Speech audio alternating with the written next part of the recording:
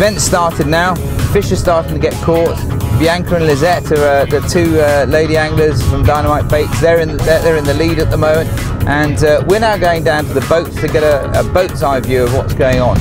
We've got some special equipment on the boat from Ray Marine, which includes the night vision, the fish finders and echo sounders there.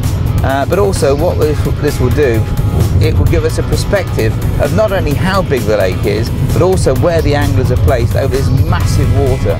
But let's go and see. The boat's waiting for us in the harbour, so we'll catch up very shortly.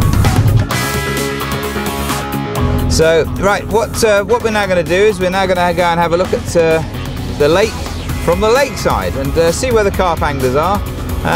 We're going to go out and have a look around the lake and just from the shore, and really to get a perspective of just how big this lake is. And I think really the best way to have done that is from a boat. So why not? Let's go do it, Darryl. Yep, let's do it.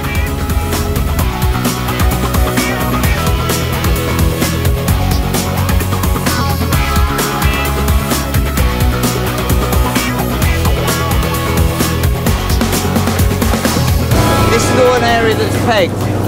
In fact, right the way around from here, right the way down to Gradley, and then further down to Capodimonte, and then Capodimonte we've got Marta, and then round to the bottom end of the lake we've got Montefiscone, and then coming right the way back up to Bolsena. But there's some large areas of the lake that we haven't pegged this year, and yeah, it's going to be interesting. Fish are starting to get caught, which is a good sign. Not many big fish at the moment, which is a little bit surprising. We thought the fish would be bigger at this point, but still, we're only just over 24 hours into the competition. Yeah, just looking down at the water, it's unbelievably blue, beautiful blue sky today and crystal clear water. It could be anywhere in the world, but Lake Bolsena in Italy, fantastic.